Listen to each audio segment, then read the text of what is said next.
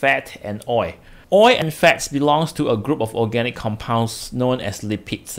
Okay, so oil and fats is called lipids. Okay, oils and fats are naturals or occurring ester. So these oil and fats are ester.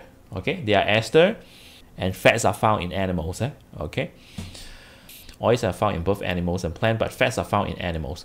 Okay, so that is the brief introductions to fats and oil. The molecules of a fat, the fat molecule is formed between glycerols and fatty acids. Okay, let's see glycerol first. Okay, this is a glycerol. Okay, this is a glycerols, and then so we can see that there are three OH group here, right? Okay, these three OH group. OH group is called the hydroxyl.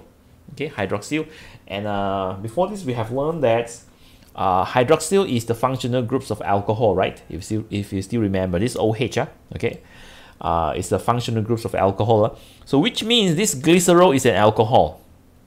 Glycerol is an alcohol, but it has three hydroxyl. Okay, and we call this a triol. This is a triol.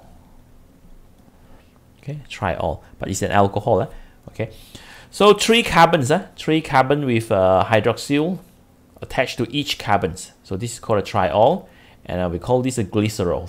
Glycerol, and then this is fatty acid. Fatty acid. What's the homologous series of this fatty acid? Alkane, alkene, alcohol, carboxylic acid, ester. Carboxylic acid. Yes, that's correct. That's correct. Why? Because it has the carboxyl group, COOH, the carboxyl groups. So it's a carboxylic acid. Okay, now carboxylic acid with five carbons to 18, if I'm not mistaken. Okay, if I'm not mistaken, 5 to 18 carbons are considered fatty acid. Okay, so fatty acids are carboxylic acid. Okay, but then only carboxylic acid with certain number of carbons. Not all carboxylic acid are fatty acid. Okay, for example, ethanoic, propanoic acid, they are not fatty acid. Okay, only this carboxylic acid with 5 to 18 carbons. If I'm not mistaken. Okay, I can't really remember the number, but only with certain numbers of carbons. Okay, it's considered fatty acid. From this diagram, we can see that we have glycerols and then we have fatty acid, right? These glycerols can combine with this fatty acid, okay, through the process called hydrolysis. So when they combine,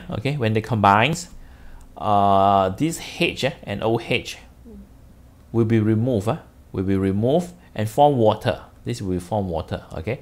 So this H and OH will be removed and form water. Then the fatty acid will join with this glycerol. Okay, so the structure will look something like this. Okay, so then you get something like this. Okay, so you can see that the fatty acid combine or join or bond with this glycerol. Okay, to form a molecule like this. This is the molecules of fat. Okay, and then actually we need to have a plus H2O here. Plus 3 H2O, okay, because it will form 3 water molecule. This is the molecules of fat. You need to know that a fat molecule is formed by 1 glycerol molecule and 3 fatty acid molecule. Okay, differences between oils and fat. Fats are solids at room temperature while oils are liquids at room temperature. So that's the difference between fats and oil. Okay. Fats are like animal fat.